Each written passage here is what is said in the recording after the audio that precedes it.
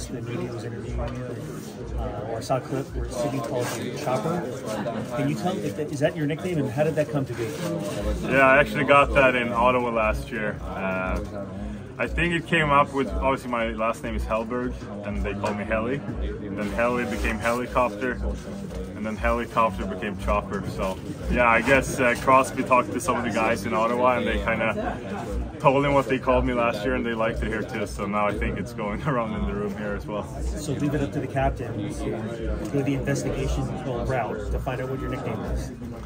I guess so. I mean, I think it's a pretty good nickname, to be honest with you, so I don't mind it.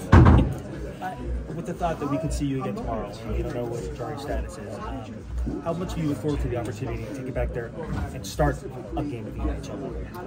Yeah, obviously, when you know you're starting a game,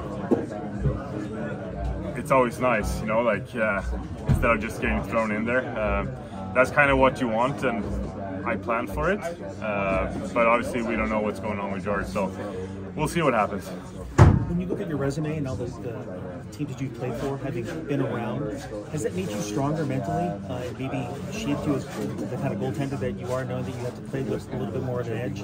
Yeah, I think so, for sure. Obviously, I said I've been in a lot of teams, but I was here for a couple of years, and then I played in the KHL for a bunch of years and had a great time there. And obviously, I'm really happy to be back now in the States. And I feel like coming back to the States, it takes a little bit longer to get back into it and show everybody here what I can do. And you know, every opportunity I get to showcase myself, who I am as a goalie, and who I am as a person, it's always great. So, you know, I just try to live in the moment and play my part in all this. You've been working with Kyoto for a bit. Has he tweaked anything, improved anything, you know, from the start of the season to now, where he's just kind of showcasing what you can do?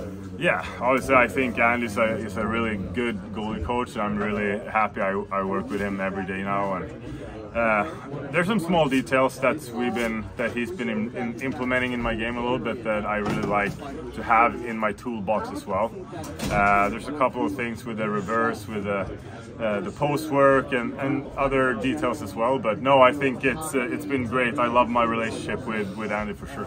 How did you improve when you were playing over in the KHL? You clearly think you came back a better goalie. Like, are there tangible things you can point to and you say, okay, like my time there, I brought this here, and this is why I'm having better results? Yeah, I think obviously as a goal, it takes a little bit longer to develop sometimes, but I feel like it's tough mentally to play over there in that league. They have some really good players as well, but I feel like I became more calm, I had better patience, I played more on my feet and let the game come to me a little bit. So obviously I played a lot of games there as well. I was a starter for a couple of years there, played some really good playoff hockey every year there as well. So no, I think that my time there was really good. Every hockey journey is different. You know, I started here for 5 years, up and down a little bit. Didn't quite make it as I wanted, so I went a different route, and now I'm back here. Normally, people maybe do the other way around. They finish overseas, but no, I'm happy with how my journey is so far.